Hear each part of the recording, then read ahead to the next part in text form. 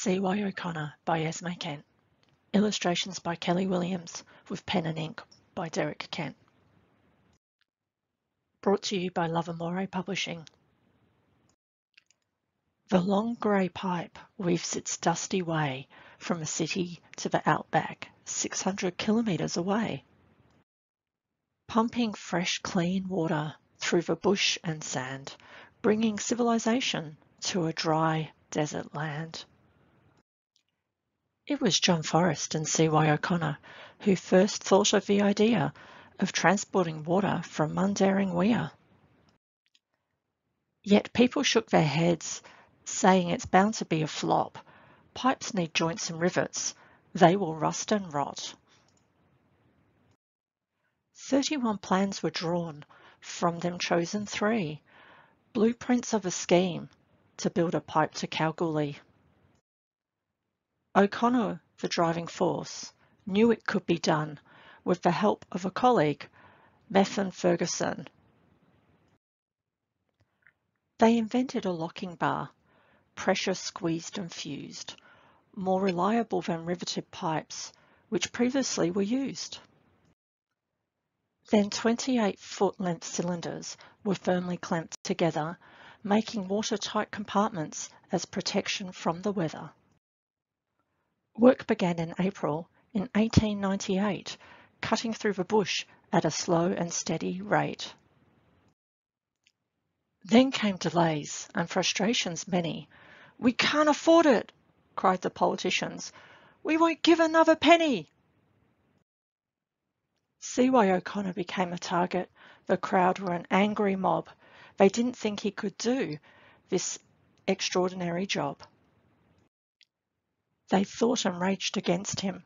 It would make any faint heart quail. Yet O'Connor quietly worked on, convinced he wouldn't fail.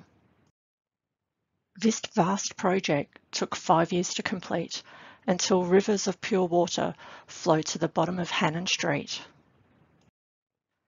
Bright lights played on fountains, reservoirs were lit up, and a blackened billy can was used as the first cup.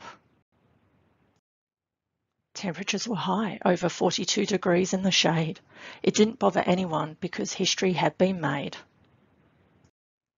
Celebrations went wild.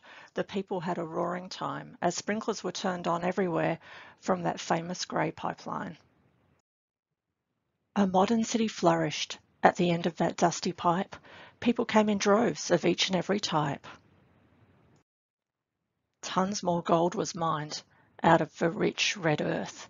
Now the luxury of water had given the town new birth. So gold brought the water, and water brought the green. New grass and flowers grew where hard-baked soil had been. Colourful parks and gardens emerged from the landscape bare, as tall trees by the score were planted everywhere. Unhappily, O'Connor never lived to see the fruits of his efforts that transformed Kalgoorlie. Just a short time earlier, he died by his own hand, the man whose dream brought water to a dry desert land.